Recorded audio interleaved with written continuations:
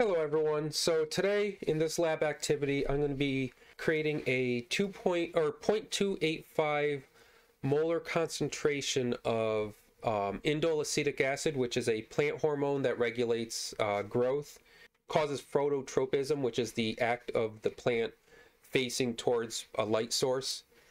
And to do this, I'm going to take this indole-acetic acid powder, which is it's almost like flour that you've left out too long out in a humid environment. It's very sticky, and I'm going to be mixing it with sodium sodium hydroxide because indole-acetic acid is not soluble in water. However, if you bring the pH of the water up to about 14, it'll be able to properly absorb. And anyways, what I'll do is I'll get started.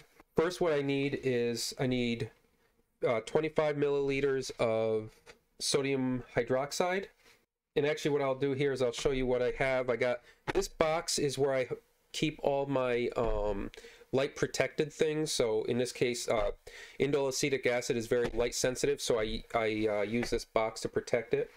Sodium hydroxide, I have a bottle that I use to put the hormone in, which is labeled already. I have a vortex mixer, some distilled water, and a scale. And I actually have this piece of paper that I cut that I'm using as a weight boat, because the plastic weight boats that I have, the disposable ones, the hormone likes to stick to it, and it's just a mess.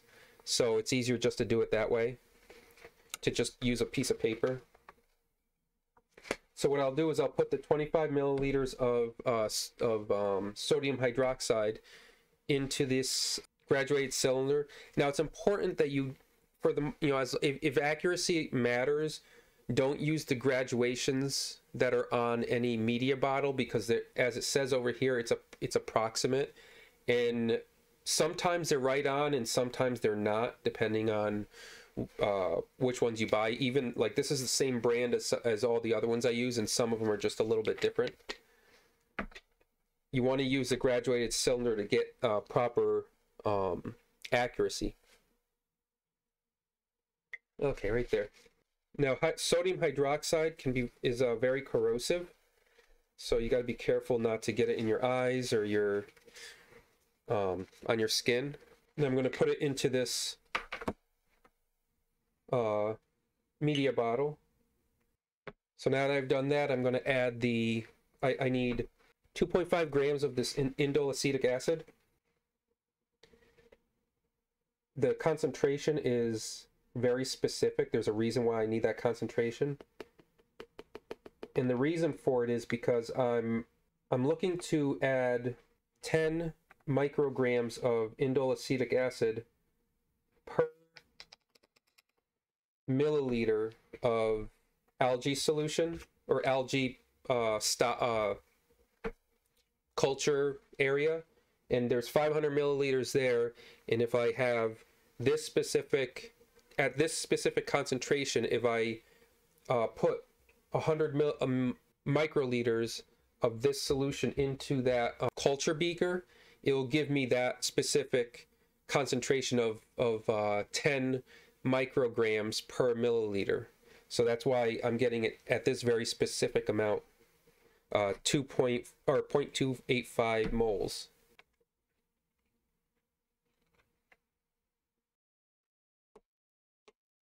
And there it is.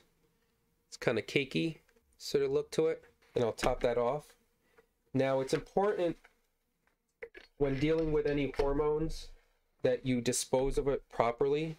If you're working out of a home lab, you can dispose of it in a you can go to like any local college that has a laboratory and ask them to dispose of it for you, because you don't want this getting into, you don't want to dump it down the water or down the drain and then end up messing with all sorts of plant life and all that kind of stuff. It's a pollutant, essentially, biological pollutant.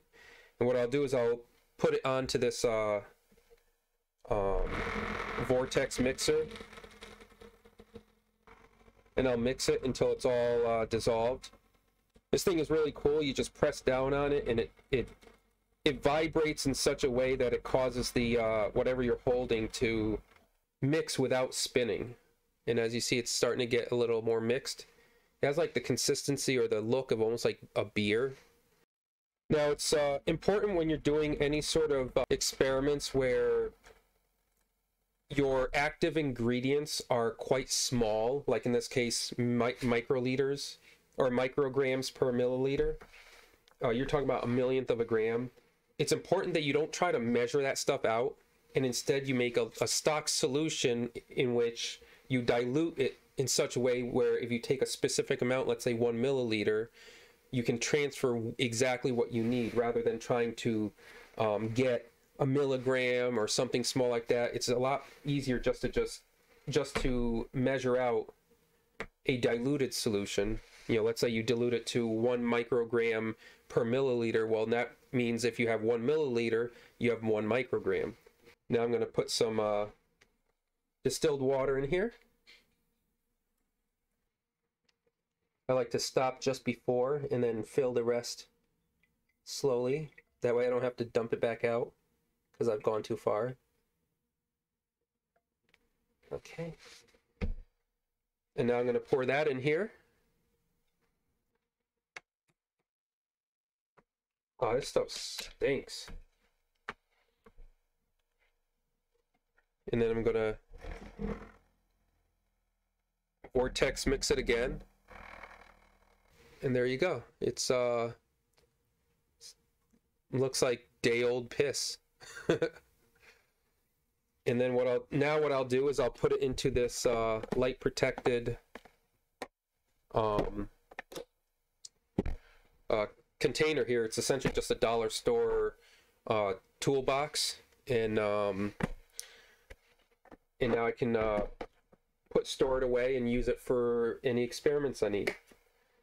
Well, that's it for my preparation of stock solution of indole-acetic acid. Thanks for tuning in.